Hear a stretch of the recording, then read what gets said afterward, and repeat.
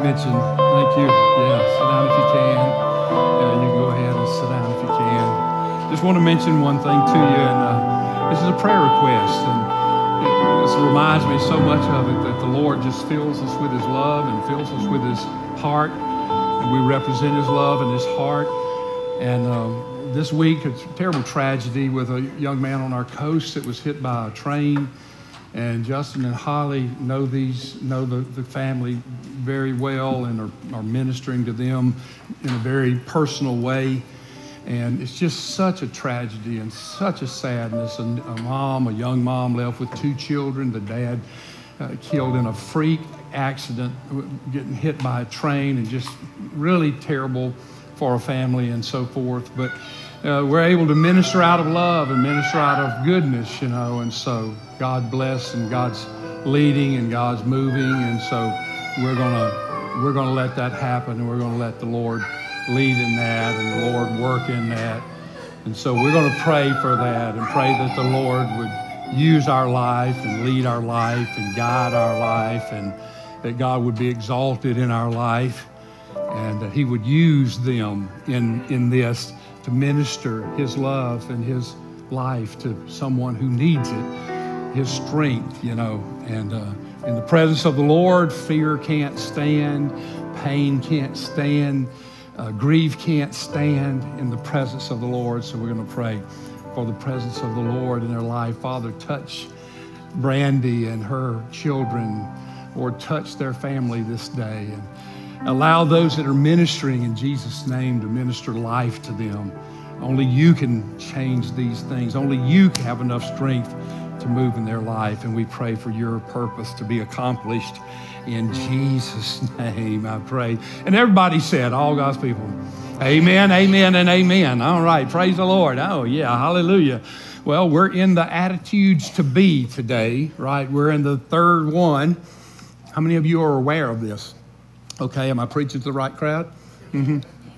Okay, well, beautiful. And, we started a couple of weeks ago in Matthew 5. And in Matthew 5, it's the beginning of the Sermon on the Mount, the great, wonderful constitution of the kingdom of God, what Jesus teaches us what the kingdom of God's all about, what happens there, what it's going to be, and how the rules are for the kingdom of God, and what we can expect from Him and what we can expect from life, and all of these as the constitution of the kingdom of God. A constitution spells out the provisions for a kingdom or land. We in the United States of America have a constitution, and this constitution guides our land. It's the rules for our land, and it describes what we can expect from our land. Our Constitution as Americans, thank goodness, really is all about limiting the government, and so the government cannot take us over. Our Constitution is about what limits the power of our government to take away from us. The Constitution of the Kingdom of God is basically what we can expect from God to do, not necessarily what He's going to overpower us with, but what can we expect from Him as we live in His kingdom? We're alive right now in the kingdom of God, but the kingdom of God is not yet complete.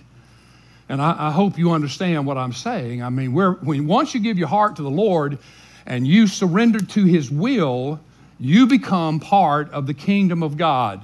The kingdom, that spiritual kingdom that everybody who knows the Lord belongs to, of every denomination, of every stripe and substance. If you have surrendered your heart to Christ, if you're a Baptist, Methodist, Presbyterian, Episcopal, Catholic, whatever you might be, if you've surrendered your heart to the Lord, we all belong to the kingdom of God. But we know that the kingdom of God is not yet complete, that we're in it and it's here. But one of these days, according to what the prophets teach us and what the book of Revelation teaches us, the kingdom of God will become complete. And when will that happen?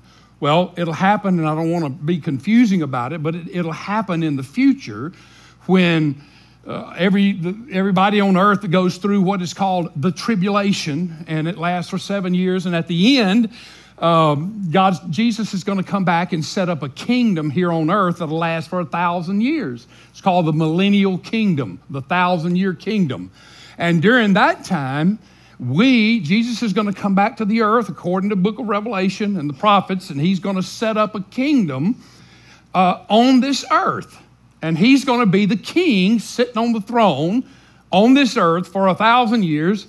And the Bible teaches that we who love him and know him are going to rule and reign with him. So what will we be doing during the kingdom, during the establishment of the millennial kingdom? He'll sit on a throne and we'll sit on thrones. He'll have authority and we'll have authority. We'll judge with him and we'll reign with him and we'll rule with him. And so if you've given your heart to Christ, if you've given the reins of your life, so to speak, and you've surrendered the wild horses of your heart and you've tied yourself to Jesus by surrendering to him, you are going to be eligible to rule and reign over others in a period that completes the kingdom of God. The reason I'm telling you all this is because this has everything to do with this beatitude. Because I don't know if you've noticed this or not. I said it last week, I believe, or the first week, that in these Beatitudes, there's a connection between the pronouncement and the blessing. I'll show you what I mean. Let's go to the verse. Let's go to these verses. Notice what it says, "And seeing the multitudes, he went up on a mountain, and when he was seated, his disciples came to him, and he opened his mouth, and he taught them, saying," all right, here's the pronouncement. Blessed or happy, our word markyrios. Happy are the poor in spirit. That's the pronouncement. So if you're poor in spirit, which means you realize your need for the Lord, is what that poor in spirit means. Doesn't mean so low self-esteem, or you go around putting yourself down, or you're some little pitiful somebody that doesn't, know who you are. It just means you recognize and understand that you're not the end of everything in life, that there's a God in heaven and that you need to surrender to him, and that you don't change everything and you don't own everything, and it's all about him and a surrender to him. So I recognize my need for the Lord. All right, that is the pronouncement. But what is the blessing? Well, the blessing is, for theirs is the kingdom of heaven. So in other words, if you do this, God said, then the kingdom of heaven becomes yours. And then in verse 4, it says, blessed are those who mourn, not those who moan, okay, but those who mourn. In other words, if your heart is broken and you can't do anything with this brokenness, and you are in mourning, what is the blessing? The pronouncement is, you're blessed if you are brokenhearted. Why? Because he's going to come to you and comfort you. In other words, the pronouncement is, you're happy if you're sad, because when you're sad, God moves with strength to comfort you. The word comfort means with strength. So when you're truly brokenhearted, what God's going to do is God's going to move in your life with strength, so you can be at peace and you can be at ease and you can have comfort in life. Now, our one for today is the third beatitude. It says, blessed are the meek. We talked a lot about meekness about 5 weeks ago. About 5 weeks ago, we were studying the fruit of the Spirit. You remember this? Galatians 5, verse 21, 22. And the fruit of the Spirit is love, joy, peace, long-suffering, gentleness, goodness, faith, what? Meekness, and self-control. For such is the Spirit of God in control of our life. Now, I know I said a lot about meekness 5 weeks ago, so I don't really feel I need to go back through all of that, because, of course, obviously, you remember everything I ever said, so it's kind of redundant, I know. And some of you might not have been here, but if you really want to see it, go to YouTube and type in Freedom River Church. You can watch it. I said an awful lot in describing what meekness was. so I don't want to be totally redundant, but just for your sake, meekness is the only attitude that is also a fruit of the Spirit. Meekness is the only one that's mentioned in both lists as a fruit of the Spirit and as an attitude to be, which is what the Beatitudes are. And meekness, a fruit of the Holy Spirit, means the Holy Spirit works it in our life. It means this is what we can expect from God to do in our life. He's going to work meekness in us. And what was meekness? The word was praotes. And I know that you might not remember the Greek word, but it's praotes, and it means strength under control. And so what it is as a fruit of the Spirit is that the Holy Spirit is putting into your life and growing into your life. This is not in the fruit of the Spirit. This is not what you do. This is what the Holy Spirit is doing in you. It's a Holy Spirit work. It doesn't say the fruit of the believer is. It says the fruit of the Spirit is. So God's working self-control into your life by the Holy Spirit. But when we come to an attitude to be, a beatitude, these are attitudes that Jesus had while he was here on earth. This is what Jesus, this is what he wanted to do, what he wanted to be. These are, everybody say, choice. These are things you choose to be. You choose the attitude that you have. When things happen in your life, you may not be able to choose what happens in your life, but you can choose how you respond to what happens in life. And that's really the key issue, right? Because most of the things that happen in our life are certainly tremendously out of our control. We can't do anything about lots of things that happen in our life. But the only control we have is how we're going to respond to the things in life.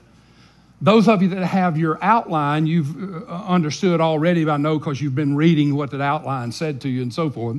But in the attitude to be, there's an implication about what this means. We talked about self-control when it was a fruit of the Spirit, but when we talk about it as an attitude, remember, there is a pronouncement and there is a blessing. And the pronouncement really has everything to do with the blessing. And this blessing that he says is, if you are under control, then you're going to inherit the earth. In other words, your prize, if you're under control, the prize for that is one day you're going to inherit the earth. And that has everything to do with what the Spirit is talking about as far as meekness goes in this beatitude. And you'll know if you got the outline that I've said to you, this beatitude is about how you are with other people. In other words, this meekness here is talking about an attitude of toward other people, and that you are under control when it comes to other people. And this is a very difficult thing, but you can choose to allow the Spirit of God to work in your life so that your relationship toward other people will make you eligible to rule the earth one day. In the kingdom of God, in the completion of the kingdom of God, you're going to sit on the throne. You know what the Bible says? The last shall be first and the first shall be last. And the least of these I'm going to make ruler over many. When's that going to be? It's going to be in this millennial kingdom. And so he's going to set you on a throne and you're going to be set up to rule a certain section. Who is he going to do that to? The person who is under control and has the attitude of bridling that wildness in your life, like you would bridle a wild stallion and point him in the right direction. You know, a stallion, that's the word picture of meekness, by the way, of praotes. It's a picture of a tremendously strong, virile, muscular, wild stallion that just can run anywhere and is fast and powerful and strong. The only problem is he's out of control. He runs in all kind of directions. He has no purpose. But when you put a bridle on him and you can bridle him, then as the rider, you can point him in any direction with the bridle and steer him to be purposeful in some area of life. You don't break him. You don't break his spirit. You don't break his will. He's just as fast. He's just as powerful. He's just as strong, except now, instead of running helter-skelter everywhere, he's under control of the one who has the reins on his life. And I think the implication is obvious, right? When you give your heart to Christ, your old wild stallion self, your old powerful self, your old self-controlled, self-centered self, that's been running in every direction, helter-skelter and blah, blah in life, all of a sudden, Jesus has the reins on you, and he controls what direction you go in life. Well, if that's you, this beatitude says, you know what you can expect? You can expect one day to be sitting on a throne with Jesus Christ. You're going to inherit the earth. All of the earth is going to be yours. That's the blessing that we get from the pronouncement. So from that relationship between the pronouncement and the blessing, you get the conclusion that when he's talking about an attitude here of meekness, he's talking about this attitude in connection with how we treat other people. Is our attitude, is our heart under control of the one who has the reins when it comes to relating to other people? Because one day we're going to rule over other people, and the only ones that are going to be able to rule over other people are the ones who have been controlled by the Spirit of God, so that our attitudes are pure toward them and our attitudes are right, because that's the only ones who will be legitimate enough in the kingdom of God, in this perfect kingdom of God, for Jesus to sit on a throne and put on a crowd. The last shall be first, first shall be last, the least shall be greatest, and so forth. This is where all these things happen. So this is a connection of a beatitude to how you react to other people in life. And this is a very critical thing in our life, because as we all know, having your strength under control when it comes to other people is a very important thing, right? How you treat other people, how you respond to other people is a real test of an attitude in life. Like I heard about some Hell's Angels that went into a truck stop, and there was a restaurant there, and the Hell's Angels went into the restaurant. And when they went into the restaurant, there was a truck driver over in the corner eating his lunch. Well, one of the Hell's Angels walked over to him and got his plate off the table and just took his spaghetti and just dumped it right on the truck driver's head. And then he got the truck driver's drink, and he just took it and he poured it in the truck driver's lap. Well, the truck driver just got up, walked up to the cash register, paid the bill, walked out, just calmly walked out of the restaurant and got into his truck and left. And as he was beginning to leave, one of the Hell's Angels said to the waitress, said, "Not much of a man, is he?" And the waitress said, "Not much of a truck driver either, because he just ran over about 12 choppers going out to drive." Yeah, self-control, what we talking about, right?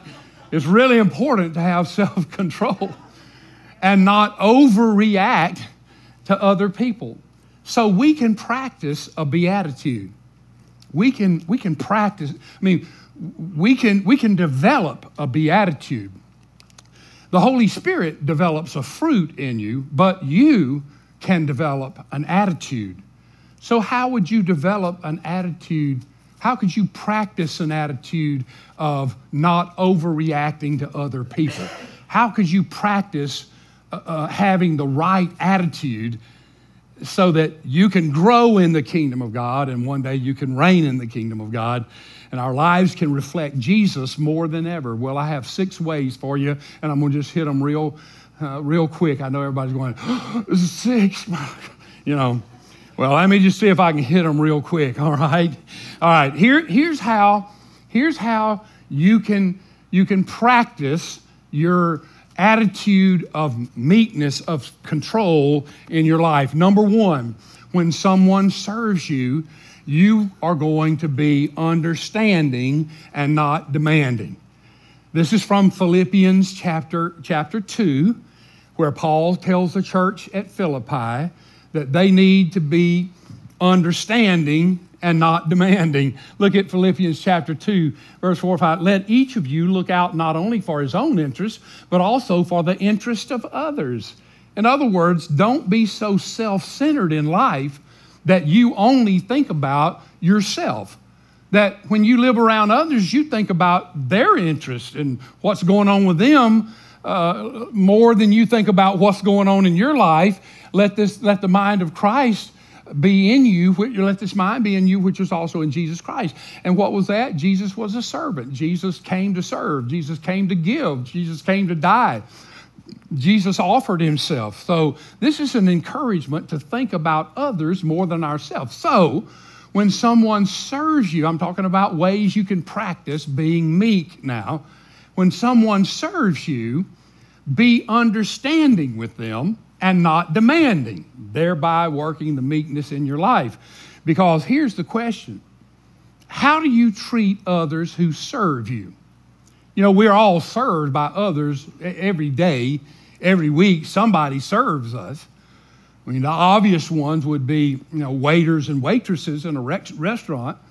But we have secretaries, and we have assistants, and we have clerks, and we have tellers, and we have co-workers, and we have family members. My Lord, family members. You don't think about them serving you. Well, how do you treat them? How do you treat those people in your life?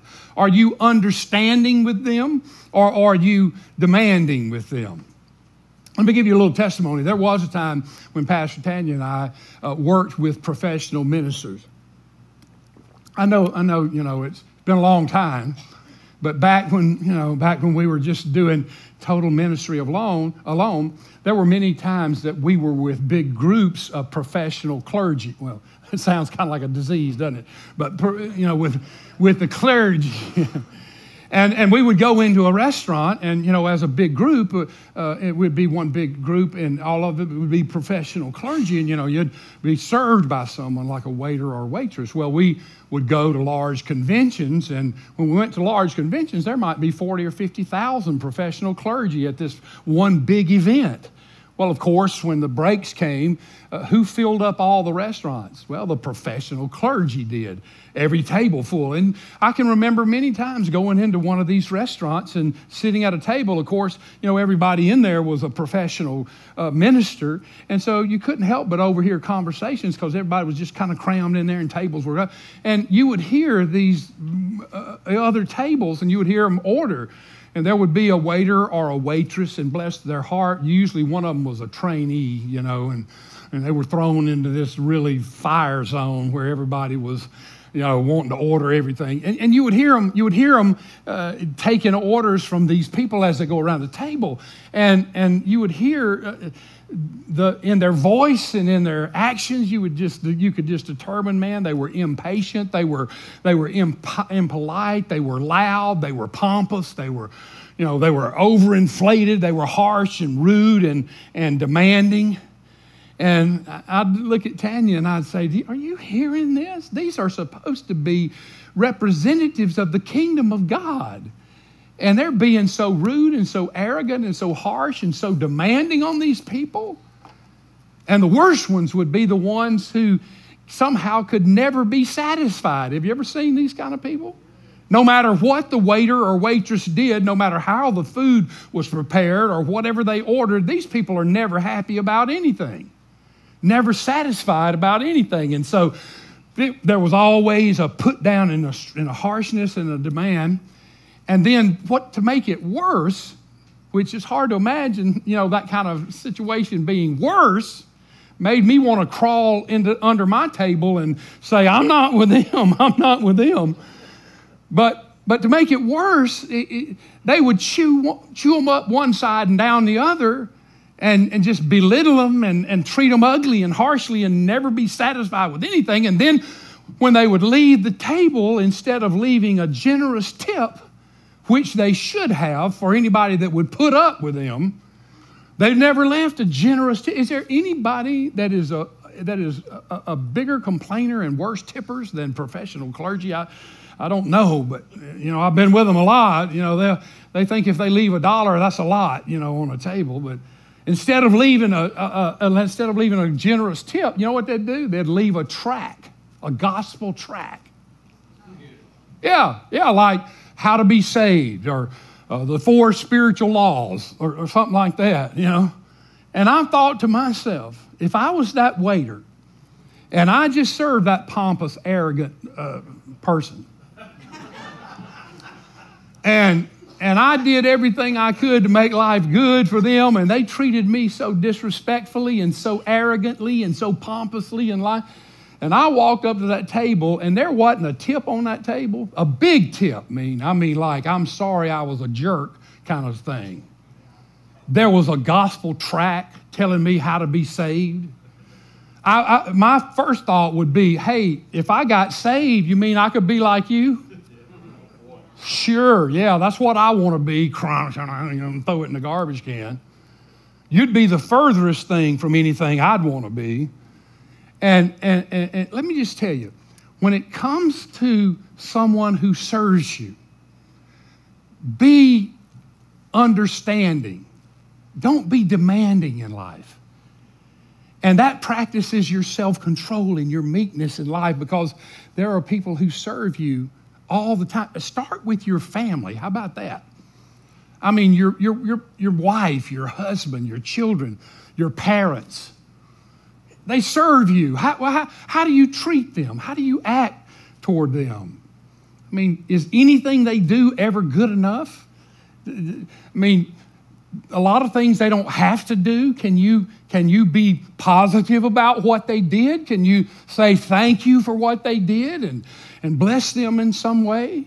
And when it comes to leaving a tip, you know, I've often wondered, I wonder what the reputation of our church is in the restaurants around here. I know some of you I've been out with before to eat, and you do real good. I mean, I'm very pleased to be with you, and you leave generous tips, and you're wonderful and understanding people. But I don't know about you others. You know, I kid with you all the time about, you know, letting you go early enough to beat the Presbyterians to the chicken house. But I don't know when you get there how you treat people. But it would be interesting to know what kind of reputation. You know, you guys, a lot of you are sitting out here today with Freedom River T-shirts on. And I hope that when you go out, if you treat people with respect when you have this Freedom River T-shirt on, I would certainly want you to represent the kingdom of God in a very respectful way. But when it comes to leaving a tip, forget the track and leave some jack. You know, I mean, forget the. I mean, if you're going to put a track down, at least put some jack in it. You know, that track would be a lot more enjoyable if it had a 20 in it. You know, that'd be. I mean, I might actually pick the thing up and read it if it had a 20 in it. You know. And say, bless God, this person, I know he was ugly, but he gave me something, and that's his way of saying, please forgive me for being a jerk while, you were trying to help me and serve me. So anyway, when it comes to people who serve, we're talking about how can I practice my meekness? Well, here's one way. When somebody serves you, be understanding and not demanding. Here's a second way. When someone disappoints you, be gentle, not judgmental. Because you are going to be disappointed in life, right? How many of you know this? This is a fact of life. The fact of life, and one of the facts of life is that you are going to be disappointed in life, and people are going to disappoint you. So when they disappoint you, how do you practice meekness? Well, you practice it by being gentle with them when they disappoint you and not judgmental with them. Look what Romans chapter 14, verse 1, you know this. Receive one who is weak in faith. Everybody say immature. That's what weak in faith means. It means they have not risen to a level of perfection, okay? I mean, here's a way to interpret when it comes to somebody who hasn't reached your level of perfection, okay, and they are immature, more immature than you in their faith. Receive them, but not to disputes over doubtful things. And receive them, and don't be judgmental about things that are up in the air about what the Bible has to say about it, or there's some question about what that really means. You know, those of you that are mature in faith know there are lots of things that the Bible talks about that we as Christians handle in different ways. I mean, to some denominations and some people, things are very black and white, cut and dried, yes or no, right or wrong, you know. And then to some others, they're gray areas, you know. I mean, how much the Holy Spirit works in your life, what are the gifts about, how do you operate in the gifts, what is baptism? There are some people that teach that baptism is essential to salvation, that you got to be baptized or you're not even saved. And then others of us say, man, baptism is just, according to Romans 6, is just a reflection of fact what Jesus did in our life. Death, burial, and resurrection. That you're really just stating a testimony. Well, that is a disputable thing among human beings. So when it comes to that, Romans 14 is saying, look, you need to receive people who haven't reached your level of perfection yet, because the Lord, you know, don't be so harsh on them, because the Lord does not require that they stretch up to where you are in order to be saved. So happiness comes from accepting people who don't have to obtain your level of perfection. Look at Galatians chapter 6. Brethren, look here. Brethren, if a man is overtaken in any sin, you who are spiritual, all right, if you're mature in the faith, if you're grown in the Spirit, then you would be one who is spiritual, right? So he's talking to those of you that have been with the Lord for a long time. You've been taught well and you know the Lord. And you who are spiritual, if somebody is overtaken in a sin, I mean, they've been overtaken by temptation. They've done the wrong thing. They've made wrong choices. They've sinned against God. How is that supposed to be handled?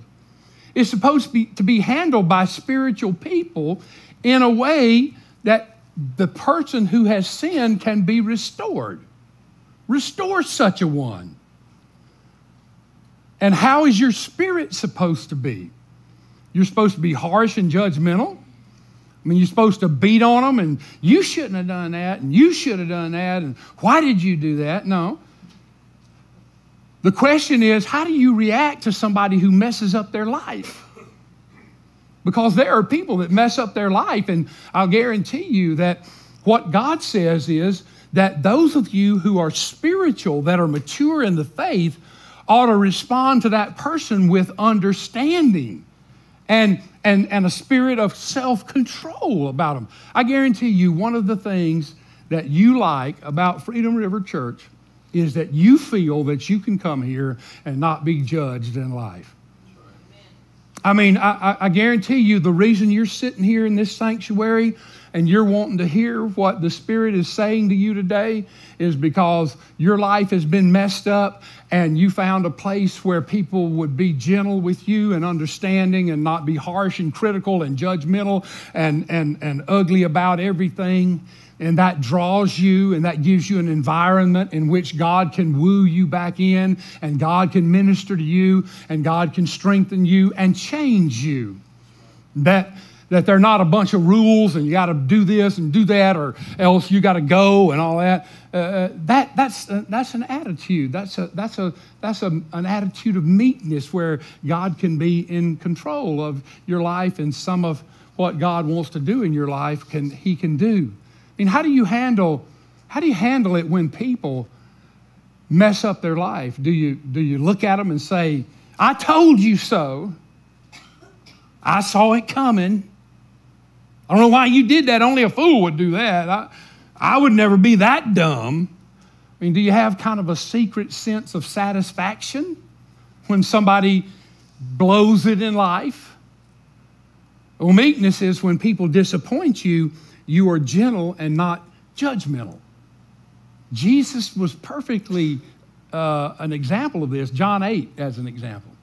In John 8, they bring to Jesus out in public a woman who has committed adultery. You remember this story, right?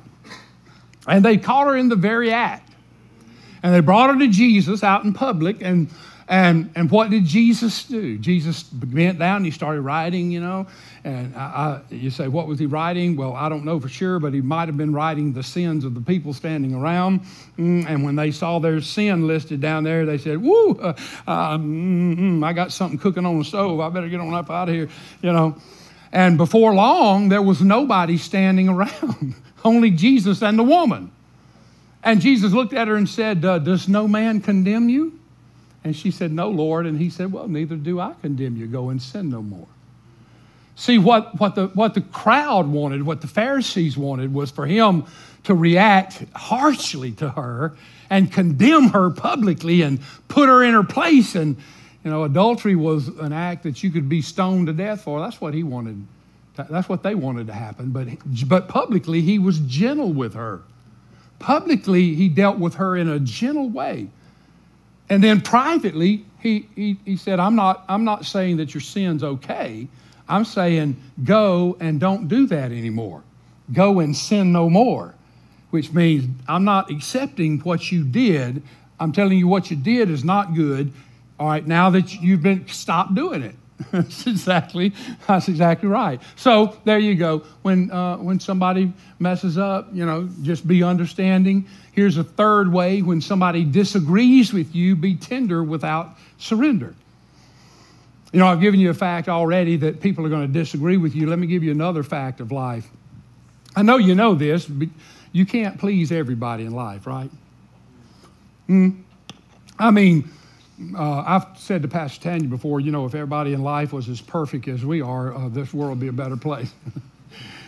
Of course, I know I'm being funny about that, because the fact is, I don't care who you are, Jesus couldn't please everybody all the time, and you're not going to do it either. When you get Group A happy, Group B flares up, right?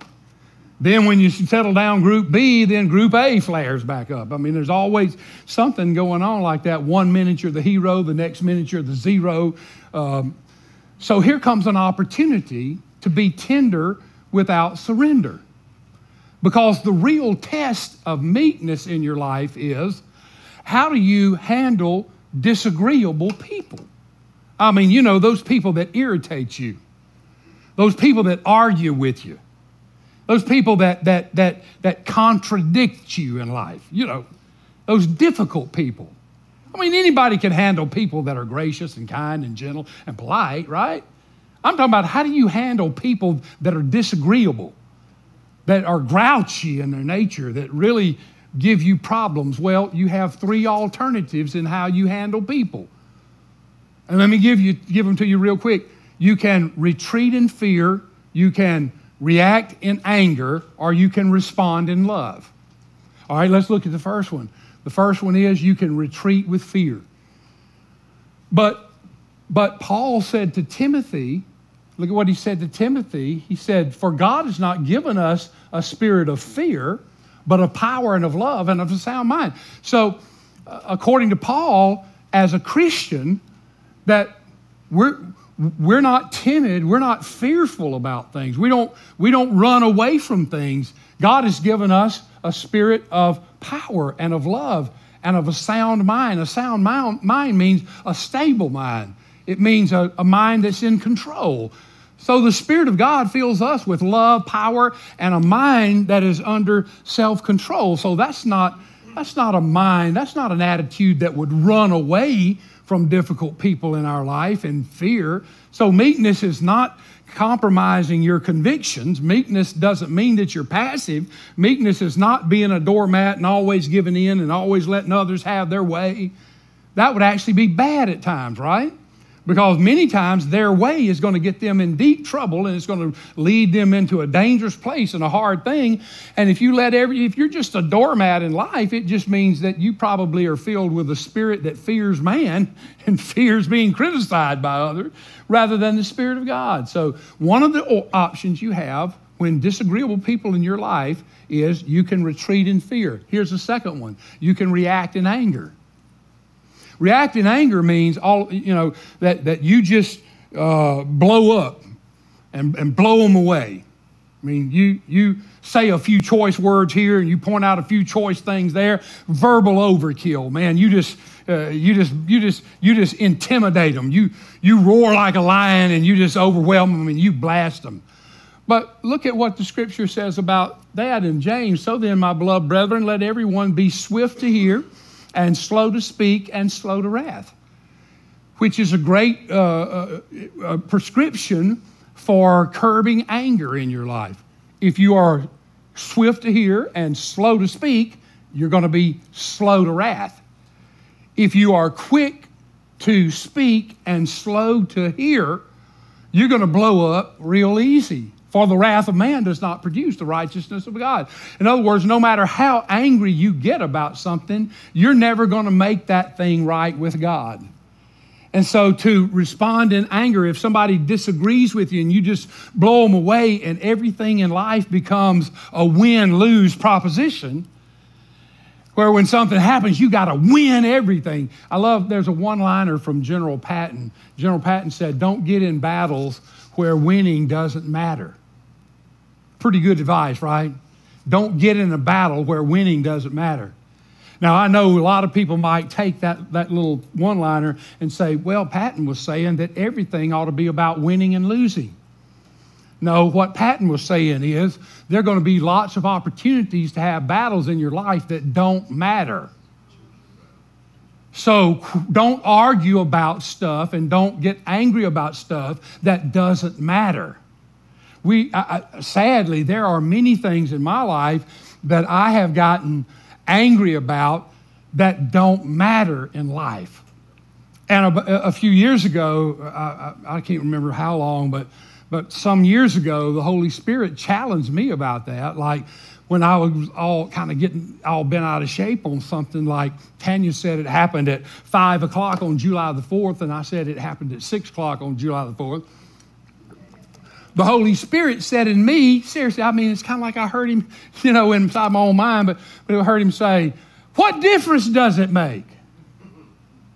And, I thought to myself, what difference does it make? It doesn't make a bit of difference whether it was at 5 o'clock or 6 o'clock. I mean, who cares is really what the point is. And so in this beatitude, you have a choice on how you respond. So do you retreat in fear? You're afraid and you let somebody overpower you and dominate you and you're just a doormat and whatever they say you go with? Or do you respond in anger and you just blow up and you just verbal overkill and you intimidate them and rant and rave and and just overpower them with the power of your voice and your anger and your presence? You're very intimidating. Men, we're the biggest thing in the house. We're the most powerful thing in the house. We can hurt everybody there. And a lot of times, we use our position to intimidate instead of responding in love. You can do that. You can retreat in anger. You can have a retreat in fear. You can respond in anger. Or here's the third one. You can respond in love. I can be tender without surrender. Everybody say that. I can be tender. I can be tender. Now, you guys may have a trouble even saying the word. I can be tender. I can be tender without surrendering everything in my life. Look at this is Proverbs 15. Proverbs is full of great 1- and 2-liners, and this is one of them. A soft answer turns away wrath. Wrath is the outward explosion of anger, but a harsh word stirs up anger. And we know that whenever you say something and I say something gentle back to you, it kind of takes the stinger out of it, doesn't it? I teach in Journey, sprinkle a little salt on it. Before you say it, sprinkle a little salt. Everything tastes better with a little bit of salt on it, You don't have to be so harsh and angry in how you say things. And when you say things back, if you say it gently, it promotes some easing of the issue. If you pop back with something sarcastic, smart aleck, and all of that, it's just going to make things worse. It's just going to stir it up. But harsh words stir up anger. Yeah, it sure does. Because James 3 says, for where there's envy and self-seeking, confusion and every evil thing are there. In other words, if you're If you're in an issue and the issue is full of envy and self-centeredness and self-promotion and all about self, it won't be surprising what will be there, what kind of evil thing will be there. Any kind of thing, harshness, wrath, murder, injustice. I mean, any evil thing could be there because that's the attitude and that's the environment that's been created by that. But the wisdom that is above is first pure. In other words, if the attitude of the condition is godly, and we have God invited into it, what's God going to bring with him? Pure, peaceable, gentle, willing to yield, full of mercy and good fruits, without partiality and without hypocrisy. Now the fruit of the righteous is sown in peace by those who make peace. So you have an opportunity whenever you are in a quarrel with somebody, in a disagreement with somebody, in an argument with somebody, because we all end up finding ourselves there sooner or later. You can respond in a way that will be in love. If you respond in love, then you're led by the meekness of God. And I know that has to be something practiced, right? I know everybody has to learn how to do that because it just really doesn't come natural to us to want to be that. But let me move on because I know we got a bunch of them and we've already run out of time. Let me give you this. All right, when someone corrects you, be teachable and not unreachable. Be teachable and not unreachable. Meekness is a teachable attitude. Meek people are eager to learn. Why? Because meek people are aware that they don't know everything. A meek person doesn't have to pretend that they know everything. In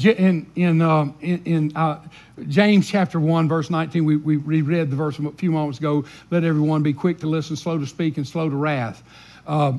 That's the key to temper control. You're quick to listen and slow to speak. You're not going to get angry very quickly, like I mentioned to you. God gave us 2 ears and 1 tongue. What's the implication? That we're supposed to listen twice as much as we talk. To be teachable and not unreachable. A question would be like this. When your spouse makes some suggestive corrections in your life, how do you handle that? Do you quickly make about 2 or 3 suggestions of your own? Or do you say, well, I got to consider the source? Well, let me give you a suggestion. Don't consider the source. Consider the suggestion. Let me give you a little, kind of like a little thought about how to receive criticism. Because I know you guys get criticized and you feel like you're criticized. And I know I have too, and this is what I've learned. All right, if it's false, if the criticism is false, reject it. If it's silly, laugh at it. If you can't laugh at it, it's probably true. So I don't want to consider the suggestion. I don't want to consider the source. I want to consider the suggestion. Because as a meek person, I realize I don't have all the answers in life. And we're all ignorant and we're all brilliant, only in different subjects. Let me tell you one of the dumbest things ever happened to me in life. I felt so dumb. I mean, this is ridiculous. But let me tell you, after it happened, I've never done this again, so I learned a good lesson. But just to show you how we're all brilliant, we're all ignorant and different, just on different things, I'll guarantee you, you get in your field and you are brilliant. You get in somebody else's field and you may not even know one thing about it. And so we're all teachable because we can all teach each other something, is what I'm saying. So meekness allows you to be taught something by someone else. And let me give this happened 25 years ago or so. We lived in a pastorium right beside a church in Meridian. And I pastored this church for 14 years, and we lived in a house provided by the church, right by the church. And I had gotten a new vehicle. When I went there, it was a little Toyota pickup, and it was an automatic on the floor. Well, I was used to driving a standard shift. And so when I park it, and I'm driving a standard shift, I just leave it in gear, and just that's what holds it there. You just leave it in gear, and of course, then when you come back and crank up, you just push it in and you crank it up.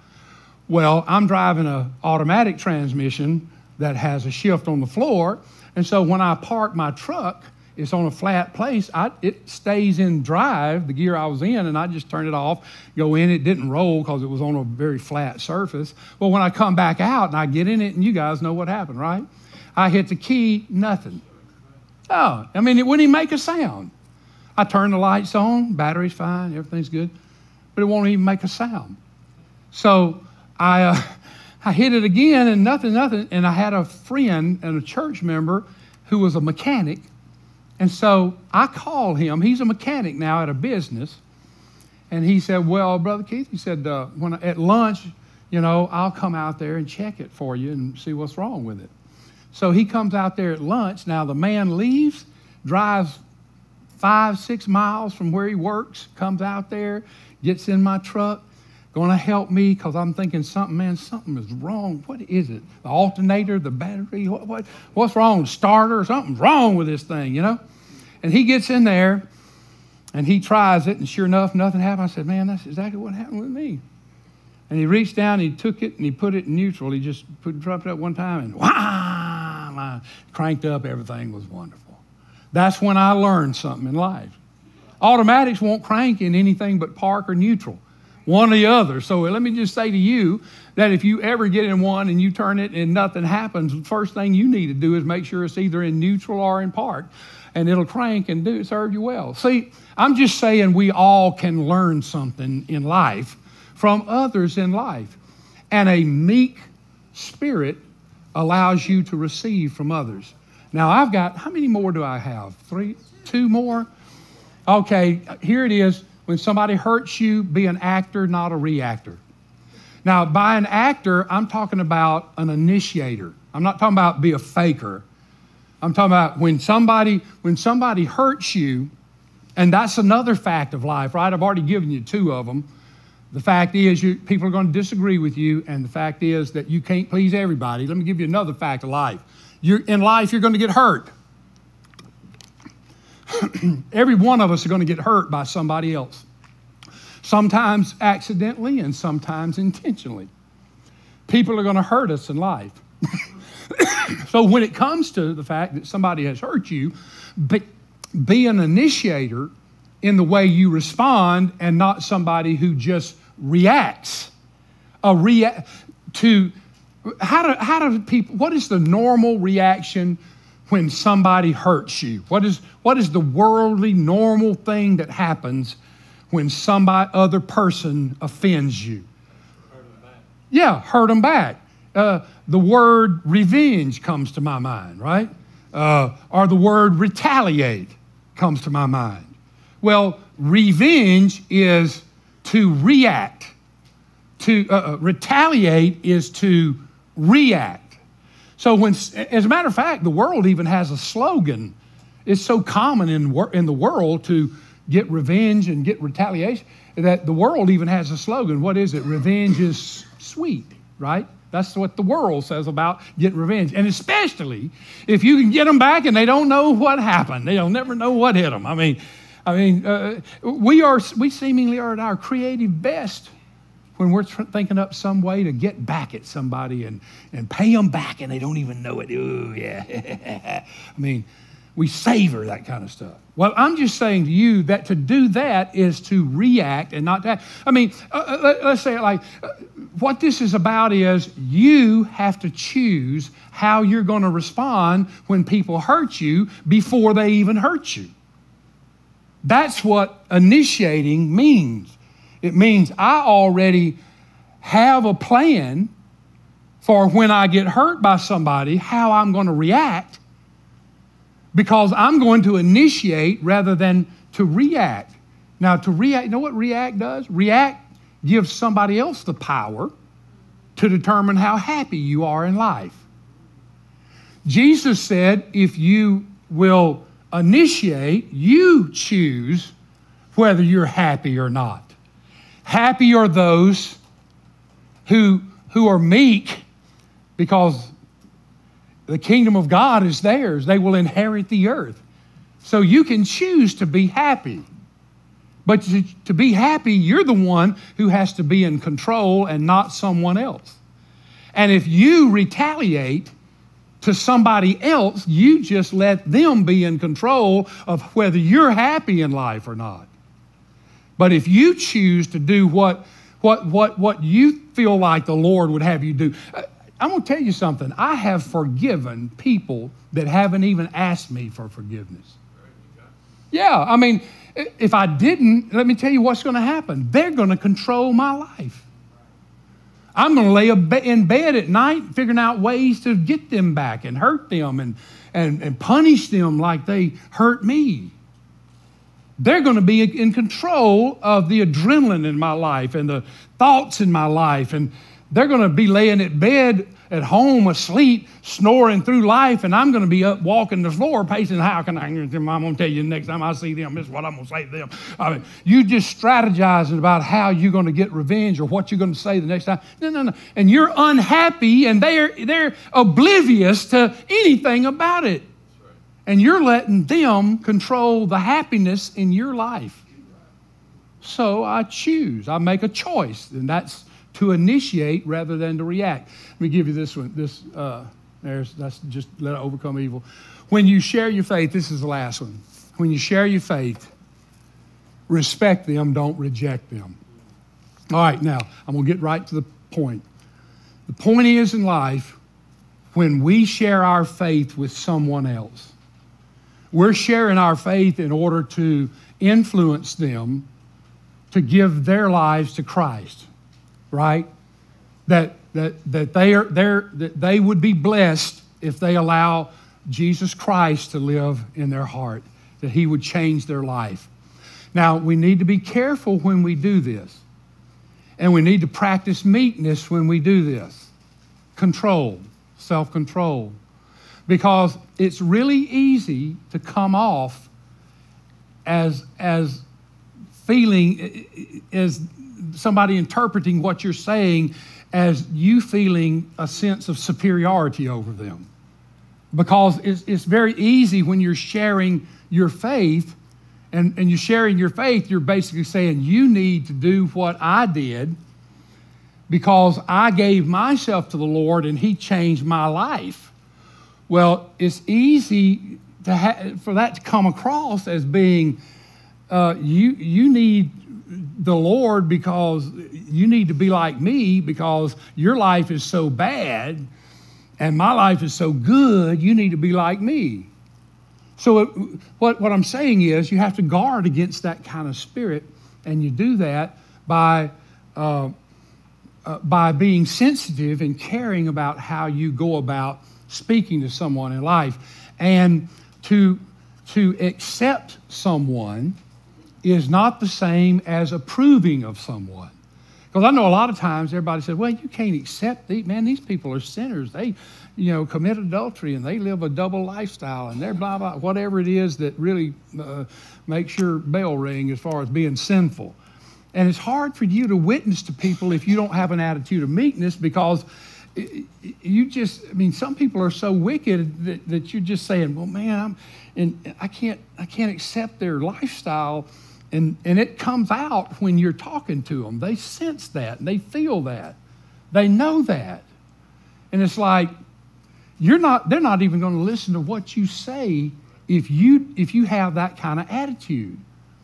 So we need to understand that acceptance doesn't mean the same thing as approval. Acceptance is basically, I accept you as a human being. I accept you as someone who God created in his image, and you're worthy because God loves you and God has created you. That is acceptance. I accept the fact that you needed to be treated respectfully, like I need to be treated respectfully, like everybody else needs to be treated respectfully. But to approve somebody means I approve your lifestyle and blah, blah, blah. So you can accept somebody without approving every single thing they do in life, is what I'm trying to say to you. There are two ways that you can get an egg out of an eggshell. You can take a hammer and and crack it open and do that. And some people's attitudes like that. They have the attitude of a hammer. If you have an attitude of a hammer, everything looks like a nail, right? And you can crush that thing, or you can put it in a nice, warm, caring incubator and let that thing incubate, and a chick will come out. One takes the life of a chick, one gives the life of a chick, but it's a choice that you make. How do you receive someone? Do you try to hammer them into the kingdom of God, or do you care for them and love them and nurture them and allow them to be born into the kingdom of God? That's the attitude I'm talking about. I'm talking about when you witness to somebody, understand that if they don't accept you, they're not going to listen to what you say.